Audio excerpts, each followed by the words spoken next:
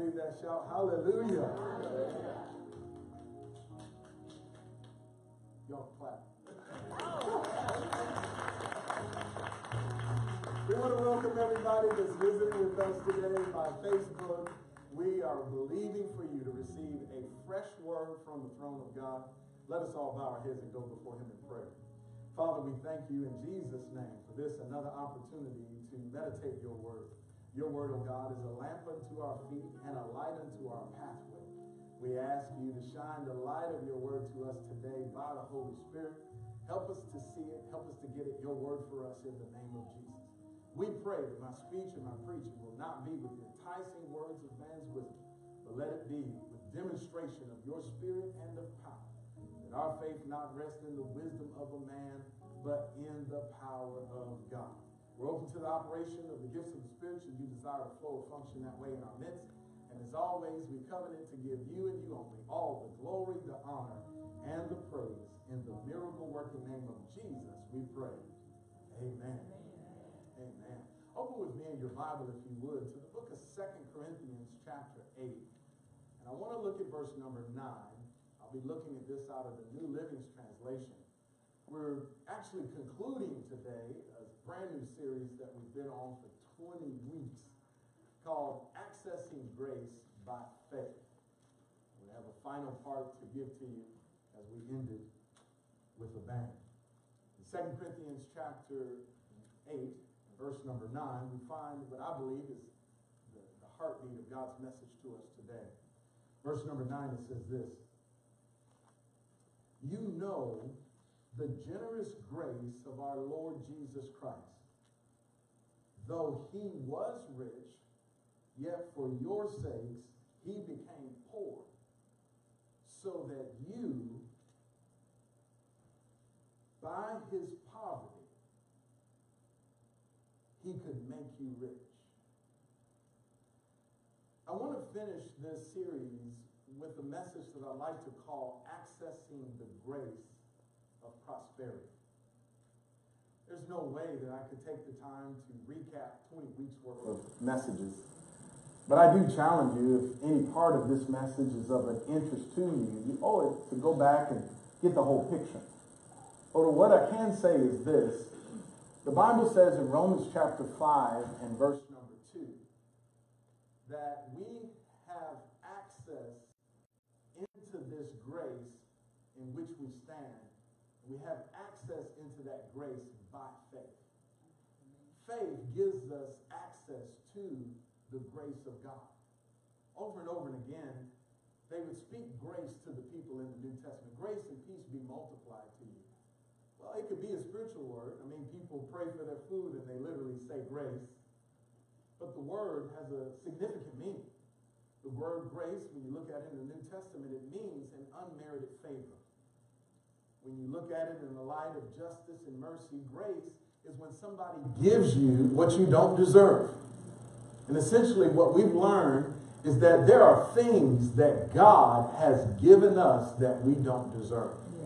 We've looked at 5 different things, or this is the 5th thing. Peter calls the grace of God manifold. And so we've looked at the grace of salvation. We've looked at the grace of healing. We've looked at the grace of deliverance, and even last week we covered the grace of preservation. One of the things that God has given you, which means you have it already, is prosperity. But if we were to look at our personal financial situation right now, many of us would ask the question, well, where is it at? Because we're not in the best of condition financially. I would imagine that the number one need or the number one problem in human life would be financial. In my years as a pastor, in the time that I've seen in churches, I believe it could be categorically specific that the number one prayer request that comes into this church, all churches, is going to be about money. If we look at where the most of us are, it's right in this place. And I believe the reason why money is a big problem for most people is because that's where the devil fights us the most. You know, we get our healing, we get our deliverance, and, you know, we're in a good place where we're not losing. But he doesn't want to see where you have more than you need for yourself, knowing that you would give to help other people. Amen. If I were to ask the question, how many of you would give to help others if you had more for yourself? If you could, in your own power, without it hurting you, pay off somebody's car or buy them a car, pay off somebody's house or buy. I believe that because of the love of God that is shed abroad in every believer's heart, we would do more if we had more. He knowing that, Satan knowing that, keeps us in a place of resistance constantly where our finances are concerned. And I believe the heart of this message is to show you from the Word of God how to access the grace of prosperity, how to get access to what He has already given you. So let's look back at our text and make sure we have a good understanding of where we're going.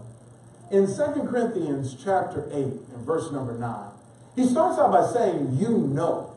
Now, you know, if somebody was in a conversation with you and said, you know that thing I told you the other day, or you know about this already, the assumption is, or the expectation is, this that I'm about to say is something that you are already intimately acquainted with. But for most of us, we don't know this verse. It might be for some of us the first time that we're ever hearing it. And so I want to challenge you through this message, come to know what he's saying in this verse. He says, you know the generous grace. Again, you have to translate that. Grace is when somebody gives you something that you didn't earn, you didn't deserve, you didn't merit it, but they just did it anyway. Yeah. So in other words, Jesus gave you something that you couldn't earn or buy or deserve. Yeah. And he says, you know that. And then he explains it. He says that though he was rich. Now, I got to pause because when you think about heaven, it's the richest place in the universe. Yes. Amen. I mean, here we pave our streets with asphalt or concrete. There, they pave the ground with what we base our money on. Amen. Wow. He says that though Jesus was rich, let me ask you, how rich do you think he was in heaven before he came to earth? Oh my gosh. Right? But yet it says that though he was rich, yet for your sakes, he became poor. So literally, Jesus gave up all of heaven's splendor and glory and prosperity and was born, think of it, of all places in a manger. Yeah. How poor is that? Yeah. You couldn't even be born on a bed. You were put in a feeding trough where the animals were eaten out of. Think about what he gave up and where he ended up. In the lowest state of what you could say in a human condition. It says that though he was rich, yet for your sakes, he became poor. And he said he did it for my sake. Well, if he became poor and we're poor, then what benefit was that? Oh, y'all didn't get that. If he did it for us, then there ought to be. I mean, if you gave up something for me, and we're both in the same condition, then you messed up. Right? I mean, why'd you give all that up? But if you keep reading, though he was rich, he gave up all of that and became poor so that by his poverty, he could make you rich. Yeah. In other words, he saw that if he took on our poverty, that we could take on his prosperity. Yeah. I want to show you that line upon line that he did it. He gave up wealth, became poor, and then he made us rich in that transaction. In Luke chapter 4, Jesus had an opportunity to speak to a group of people. It was in a synagogue. And he found a specific place. When he spoke, he said, this is about me. He described to people what he was called to do and what he came for. The verse we just read said that he came to make us rich. Look at verse 18 of Luke chapter 4. In Luke 4:18, it says this. The Spirit of the Lord is upon me because he has anointed me to preach the gospel to the poor. He has sent me to heal the brokenhearted, to proclaim liberty to the captives and recovery of the sight to the blind, and to set at liberty those that are oppressed. So notice Jesus is describing what he is anointed to do. Amen. We know that from the time that he was baptized, the Holy Spirit came on him and anointed him to preach and to do these things. Well, he said specifically, the number one thing that I am anointed to do is to preach the gospel to poor people. Yeah. That fits the number one problem that people have. It fits and fixes the money problem. So notice, Jesus is anointed to preach the gospel to the poor. Well, what is the gospel? The gospel literally is a fancy word. It just simply means good news. The gospel is good news. And, you know, when you talk about, well, what then could be good news to a poor person? Well, one person said that you don't have to be poor no more. And that would be at least the beginning of good news to a poor person, that you don't have to be poor anymore. But to me, what is good news to a poor person is that you have won the lottery. Somebody's like, yeah, okay, that's me. Amen. But in reality, that is good news to a poor person. Not that you can be or that you don't have to live like this anymore, but good news to a poor person is when you come to them and say, hey, somebody died and they left you an inheritance. And all you've got to do, I mean, they are the wealthiest person that has ever lived, and they left this inheritance for you. All you've got to do is take this information and you'll be able to access the accounts that have been set up on your behalf. In reality, that is the message of this entire series. Jesus died and gave you certain things that God prearranged and prepared ahead of time, a life that he made ready for you to live. And all you have to do is take this information and access what's already yours. The big deal about that is the way we access it is by faith. You first have to believe that the accounts already exist before you go to the bank and put in the code. Come on, you already have to believe that things have been set up, laid up, and set aside for you before you make the effort to receive them. Amen. Amen. If that poor person hearing that good news that somebody has left them this well, oh, I don't believe it. I didn't have an uncle. I don't know what you I don't know what you're talking about. You're just trying to get my money. And so even though this great wealth is in store for them, the reality is they won't access it because they won't do what's necessary. Amen? And in the same sense, I believe so many of us are going to get to heaven and find out what life we could have lived. We're going to see, as it were, they say, warehouses in heaven that were just set aside that we could have accessed. Amen? But we're not going to do that because we're going to access it while we're here. Amen? So I want to show you from the Word of God that God takes pleasure when his children prosper. Amen. In Psalm 35:27, the Bible says, let them shout for joy and be glad that favor my wretched cause. And let them say continually, let the Lord be magnified, who has pleasure in the prosperity of his servants. Amen. Not only are you and I sons and daughters of God, but we're also his servants. We serve the Lord. Well, the reality of it is this. We've got to know that it is God's good pleasure for us to experience prosperity. I mean, think of it. What father or mother would want their children to suffer? What father or mother, being wealthy beyond what's normal, would want their children to learn lessons by struggling and barely making it through life?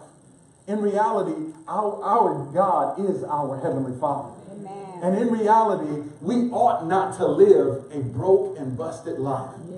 If he's our Father, yeah, and he walks on streets with gold, come on. Yeah. If the silver and the gold belong to the Lord, yeah, and the cattle on 1,000 hills, if the earth is the Lord's, then surely he can help us live a better life. Amen? Amen? Amen. So I want you to know the Bible teaches it's God's good pleasure when you prosper. You know, a lot of times people don't believe that. They think that, to each his own, and that's not my lot in life. And, I just want enough for me and my wife, my son and his wife, us four and no more. Well, see, you strange. You just want enough to have for yourself. But in reality, God wants you to prosper so that you can be a blessing even unto other people. Amen. Amen. Amen. Another verse of scripture that describes the intimate heart of God is 3 John and verse 2. 3 John 2 says it this way. He says, "Beloved, I wish or pray above all things, I pray that you may prosper in all things and be in health, even as your soul prospers." Yeah. Well, some people, when they read the Bible and think about it, they think, well, God wants you to be prosperous in your relationships and healthy in your body and not have any problems. But He doesn't want you to be extravagantly rich. Right. No, you shouldn't own a Rolls Royce or have a Rolex watch. Or, what do you need 2 and 3 houses for? Oh, I don't need a house in the Hamptons or in Maui. That's just extravagant. Really? And there's some that, they're like, yeah, really. There's some that actually believe that. But think about it. God, it's His pleasure. He says, I wish above everything that you prosper in all things and be in health. Is money an area of prosperity in life? Yes. Yeah. And in every area of life, He desires for you to prosper. Praise God. If I could show you another, as we begin to look at, well, how does He cause us to live this prosperous life? In Proverbs chapter 10 and verse number 22, the Bible says that the blessing of the Lord makes one rich, and He adds no sorrow with it. Yeah. That means God wants you to be rich, and what He does is, if you allow Him, He will bless you or cause His blessing to be so heavy upon your life that His blessing on your life will make you rich. Come on. I say, God bless me. Because according to the Bible says that the blessing, what's going to make you rich? The blessing. The blessing of the Lord makes you rich. It'll cause prosperity to fill every void in your life. And on top of that, He's not going to add any sorrow with it. In the world, the world can make you rich. Your boss can make you rich. Certain investors, they can make you rich. But with it's going to come a great toll on your life. Yeah. You won't be able to spend as much time with your family or your kids, or it may cost you in other areas of your life. The Bible says, though, that when God blesses you, it'll make you rich, and He's not going to add any trouble that comes along with it. I want to show you the example of an individual in life who God blessed and what was the result in his life. In the book of Genesis, chapter 12, we know this is the beginning of the story of Abram. The Bible says in verse 1 that now the Lord has said to Abram, I want you to get out of your country. I want you to get away from your family and from your father's house, and I want to take you to a land that I'm going to show you. He says in verse 2, and I'm going to make you a great nation, and I will bless you. And I will make your name great, and you shall be a blessing. And I will bless those who bless you, and I will curse him who curses you. And in you will all the families of the earth be what? Blessed. Now what we already know is that the blessing of the Lord is going to make you rich. He's not going to add any trouble with it. Well, sure enough, verse 4 says that so Abram departed as the Lord had spoken to him. And Lot went with him, and Abram was 75 years old. You can't even figure that, well, I'm too old for this message. No. Well, I live on a fixed income. Well, unfix it. Your job is not your source. Your God is your source. And he'll use your job as one channel of many channels to get to you things that you need. But you don't have to be stuck on it. I mean, Abram was 75 years old when God spoke to him, and he was living at his father's house.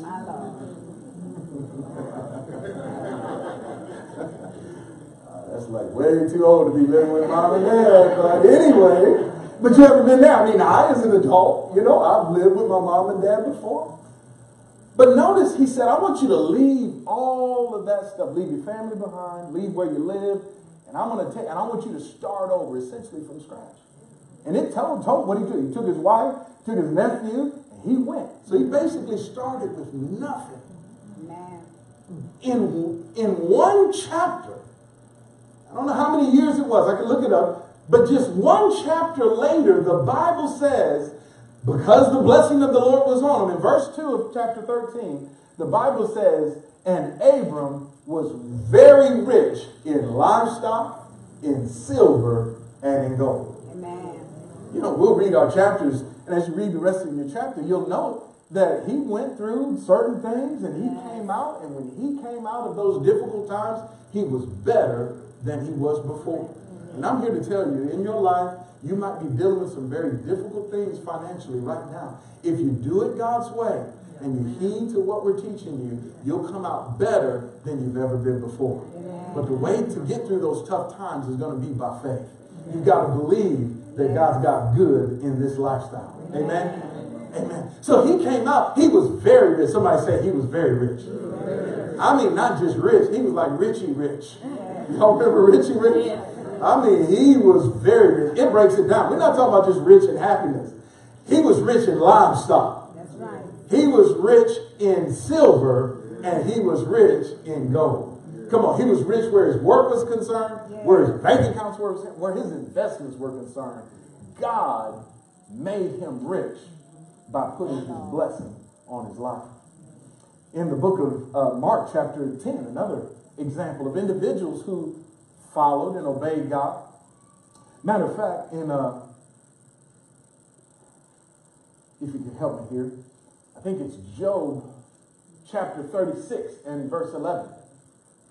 In Job 36 and 11, the Bible teaches us that if they obey and serve him, they will spend their days in prosperity and their years in pleasure. If they obey and serve him, they will spend their days in prosperity and their years in pleasure. Let's talk about that for a moment. The Bible is teaching us that individuals who will obey God and serve God, this will be the result of their life. They will spend their days in what? Prosperity. And their years in what? Pleasure. Now, if you're moved by sight, then you'll say, oh, well, I don't believe it. Why? Because right now, I don't have prosperity, I've got poverty. Or I don't have more than enough, I just got just enough. But what the Bible says is true, and if you believe it and allow it to firmly persuade you, and you accept it as true, it will cause the grace of God to manifest in your life, and you will experience what the Bible says is true. If you obey and serve him, you'll spend your days in what? Prosperity, and your years in pleasure. There was a time Jesus, people say, well, money is the root of all evil. They don't like this kind of teaching. Again, the enemy will put all kind of thoughts in your mind to get you to believe that what you have is enough as long as you can get to heaven. What I'm challenging you to believe is that God has a life of prosperity beyond what you can imagine that's already arranged for you. And I want to show you how to access that. In Mark chapter 10, there was a young man who was very rich. He came up to Jesus and he asked him a question. What can I do to have eternal life? And Jesus said, why do you call me good? He said, all right, go sell what you have, give to the poor, and you'll have an inheritance in heaven, and come follow me. And the guy dropped his head because he was very rich. Come on, somebody, he was very rich. And he went away sad at that saying. Why? Because he had great possessions, not just possessions. He was very rich.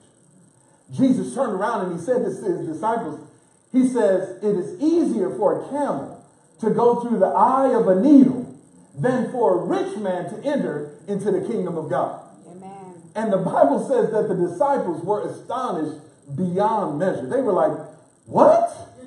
And the reason why is because they were independently wealthy. They owned businesses. Come on. They had wealth. They were in a good place, praise God. Amen. But then, because Jesus knew that they didn't understand what he was saying, he repeated it, but he added this point. He says, how hard is it for those who trust in riches for them to inherit the kingdom of God? At that moment, then Peter spoke up and he said in verse 28, Peter began to say to him, we have left everything and followed you. Jesus turned around and said to him, assuredly, I say to you, there is no one who has left house or brothers, sisters, or father or mother or wife or children or lands for my sake and the gospel's, who shall not receive 100 times now in this time houses and brothers and sisters and mothers and children and lands with persecutions and in the age to come eternal life. I really want you to understand this passage of scripture. It's incredible. It's awesome, I should say. It is believable. So they're trying to wrap their mind around this because they've given up everything. They did like Abraham did. Abraham left everything. He left his home. He left his place, lands that could have been promised to him. And he's following what God is saying. Job told us that if you obey and serve God, then you're going to end up in a good situation. Come on. And they gave everything, right? They left their fishing business. They left their family. And now they're serving. I mean, Jesus said, foxes have holes and birds have nests, but I don't have a place to stay. Y'all come and follow me.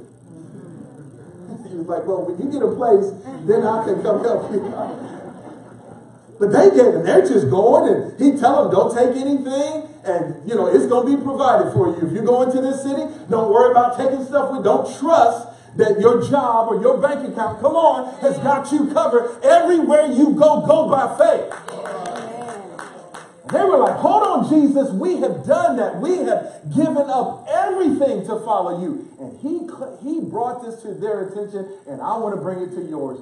He says there is nobody who has given up anything for my sake and for the gospel who won't receive 100 times as much that they gave up in this life and in the life to come, eternal life.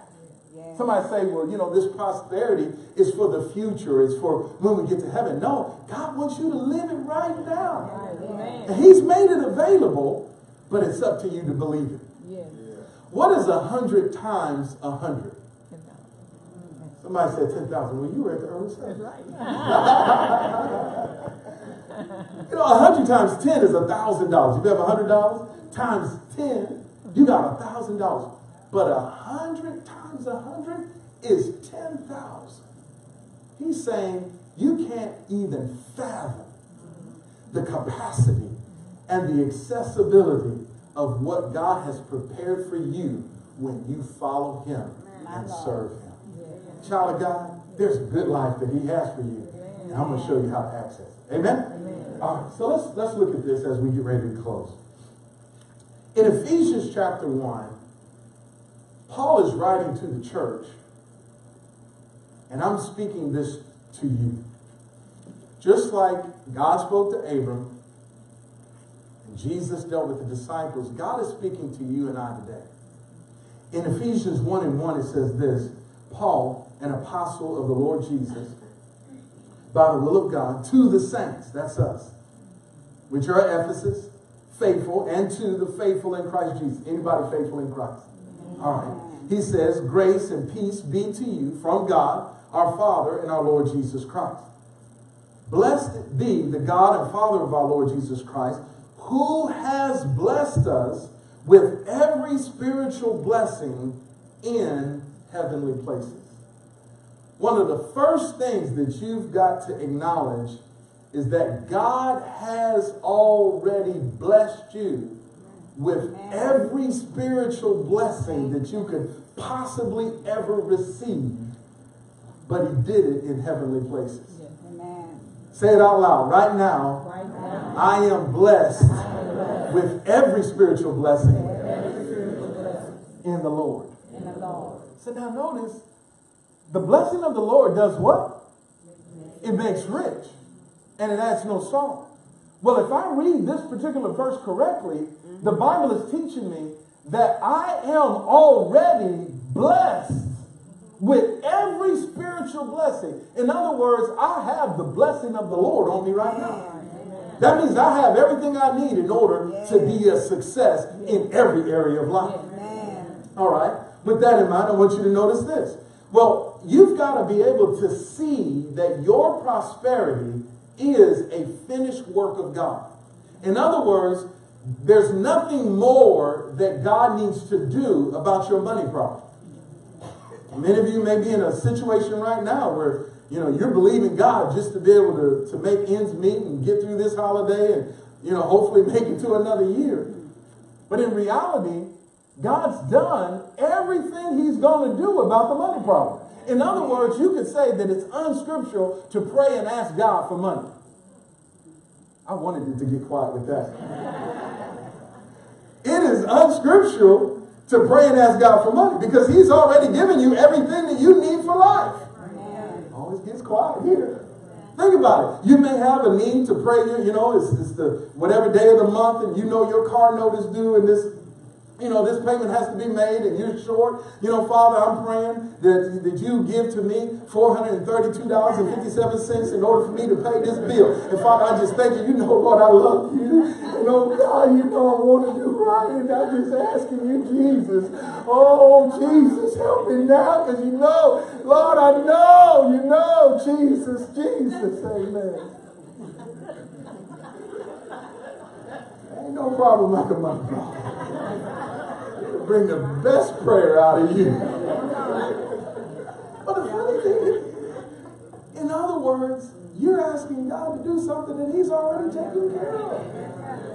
Hebrews 4:3 says, although the works were finished from the foundation of the world. In parts of this series, I've shown you he set up a good life for you to live before your mom even met your dad. Come on, he planned and prepared things before you came out the womb.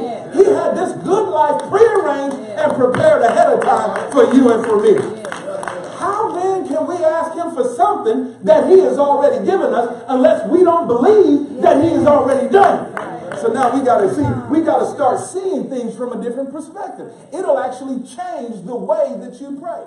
Instead of asking God for money, the Bible says, if any man lacks wisdom, let him ask of God. Come on, this is good. You got to follow this along. If you don't know what to do about your money problem, don't pray for the money, pray for the... Come on, y'all appreciate me.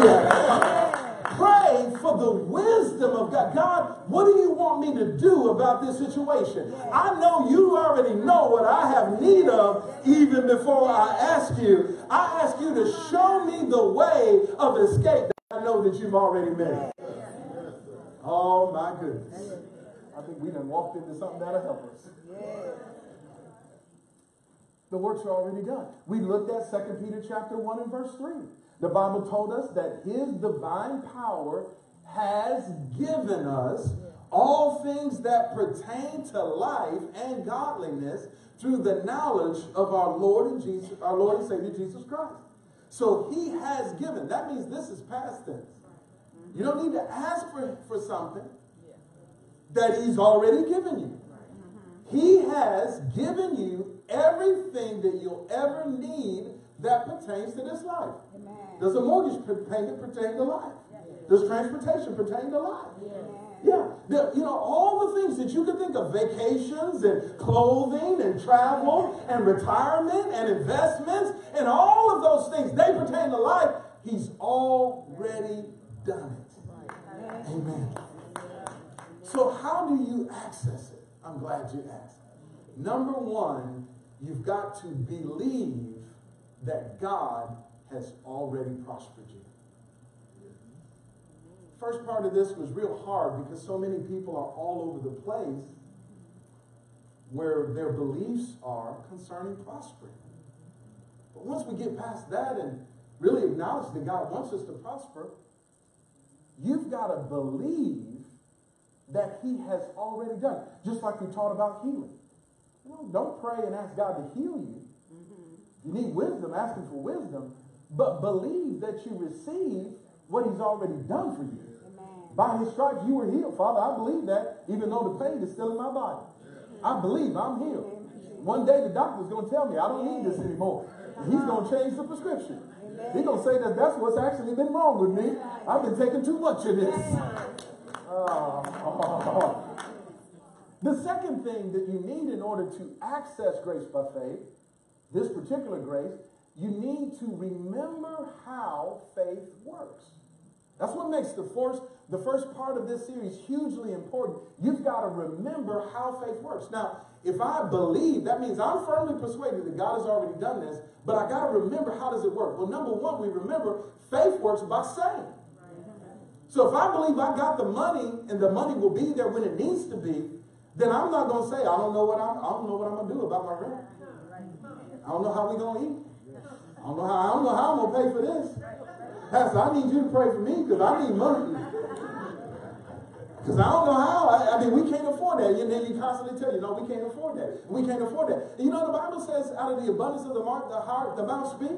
You actually believe that you can't afford it. You don't believe that you're rich. You believe that you're broke. You're like, yeah, Pastor Stan, look at my bank account. I am broke. No, you've got to believe that he has prospered you. But notice he blessed you with all spiritual blessings in heavenly places. Where do you need them? In earthly places. So all you need is the access code of how to get them from here to there, and they will show up. I promise you, this really works. So you gotta let faith work by saying. It means you gotta change what you're saying about money. You gotta change what you're doing. One of the things we learned is that whatever he says to you, do it. Amen? And that means if he tells you, and in your mind you were thinking, I was setting this aside for this reason, but if the Lord tells you, take this and pay that off. Just like Jesus' mom told those servants, whatever he says to you, do it in the same way. Whatever he tells you. Maybe you were thinking to use this for that, but he says in your heart, no, use this and pay this off. What should you do? You should pay it off. Why? Because now it puts you in another situation that you didn't see coming. Come on. Faith goes not by what it sees, but by what it believes. And if you believe God got you, then you can obey him, even if he tells you, like the rich young ruler, to leave this for that and come do this. Faith works by saying, faith works by doing, faith works by patience. The Bible teaches us that he that hastens to be rich is going to run into some trouble. There are no get rich quick schemes. Don't be out there talking about, I'm going to be a millionaire by the end of 2019. That's my spiritual goal. Hallelujah. Really? You're going to be a millionaire. How much you got right now? Well, actually, I'm believing for a job, Pastor. Oh, really? All right, well, how about this? Don't despise small beginnings. Though your beginning is really small, though your bank account is small right now, your latter end, the Bible says, will greatly increase. So again, you've got to remember how faith works. It's not an overnight thing. Faith works by patience. Be patient, and you'll know the answer coming. And then the last part of that is, faith works by love. Faith works by believing that God loves you, and love will never leave you in a bad situation. And you might be in a really bad situation financially right now. Faith works by you believing that God loves you, and he's not going to leave you like that. It won't be like this always. I know it's a struggle. I know it's hard. And as far as you can see, you don't know where your next meal is coming from. But don't fret. Don't faint. God will provide for you. Because he already has. Amen. It's going to show up. Praise God. And then the last part of that, there's two add-ons that I want to add to how to access the grace of prosperity. And I really want to get these two because if you applied everything I taught, you already know those two. But two things that, as it relates to prosperity specifically, number one, or number three in this, you've got to be faithful. And number four is you've got to be diligent. So before I let you go, which is just a few minutes from now, I want to give you some scriptures about you being faithful where prosperity is concerned, and you being diligent where your prosperity is concerned. Amen? Why do you have these two add-ons in addition to how faith works? It's because of what Jesus said in Luke chapter 16. In Luke chapter 16 and verse number 10, he said, he who is faithful in what is least is faithful in what is much. And he who is unjust in what is least is unjust in what is much. If you're not being faithful with what you have right now, which is less than what he has already made available for you, if it were to manifest, you wouldn't be faithful. You know, if you're not taking care of the car that you have right now, you won't take care of that luxury car that you want, or that sports car that you desire. No, you won't. Oh, yes, I would, Pastor. All right, take me down the street. Well, hold on. Let me move these styrofoam cups in. Let me move this trash bag out. Oh, Pastor, don't mind it. Just come on, get in, Pastor. What's going on?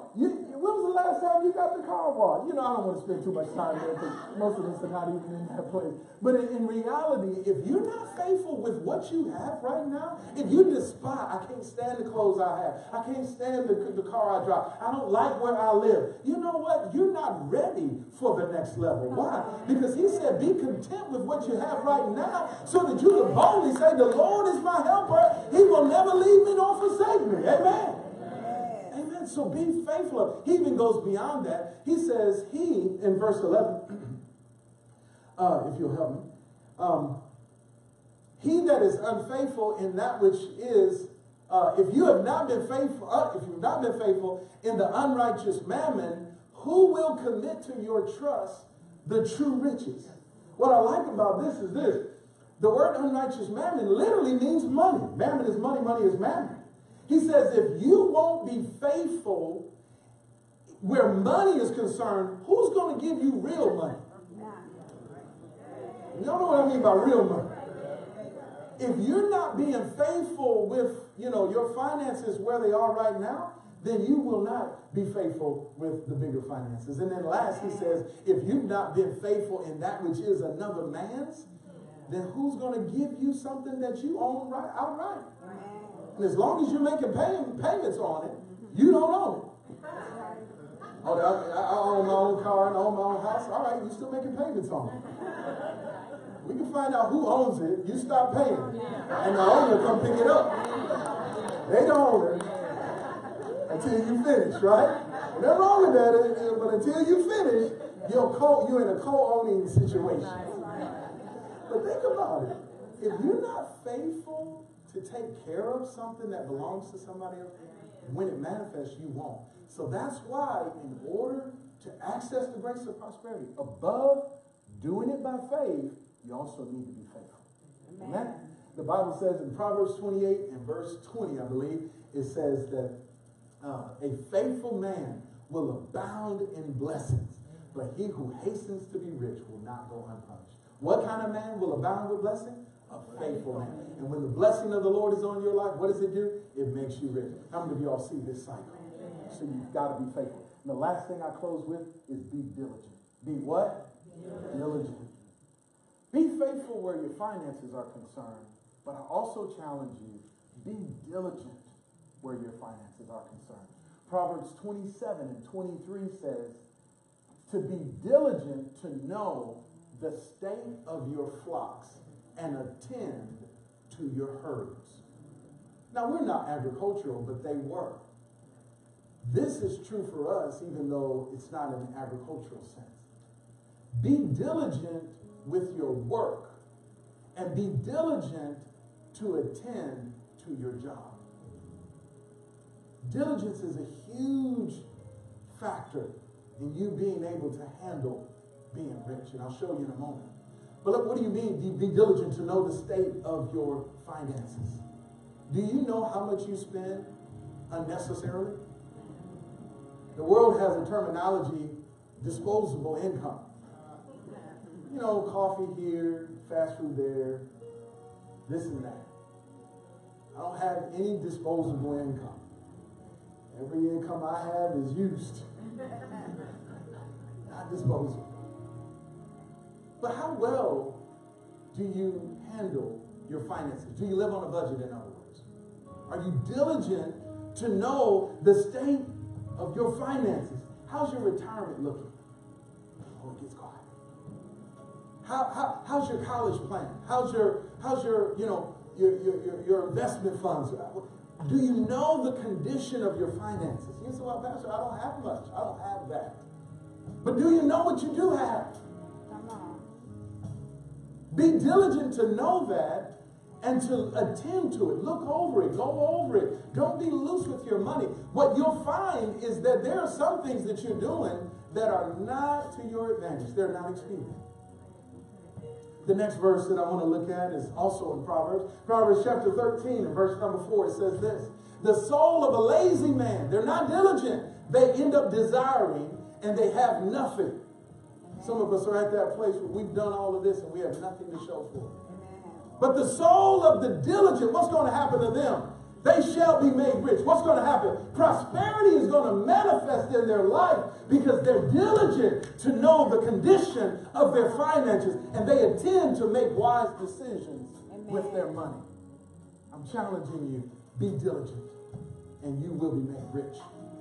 And then last but not least, let's skip ahead. In Proverbs chapter 10, verse 4, the Bible says, I'm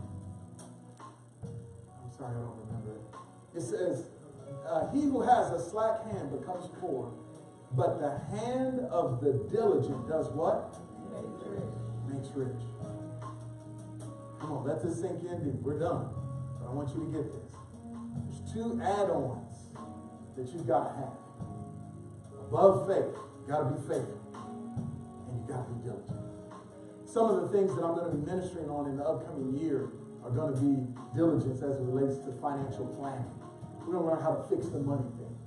I mean, we're going to just look at just some structured things about saving money and investments for your children and how to budget some basic things.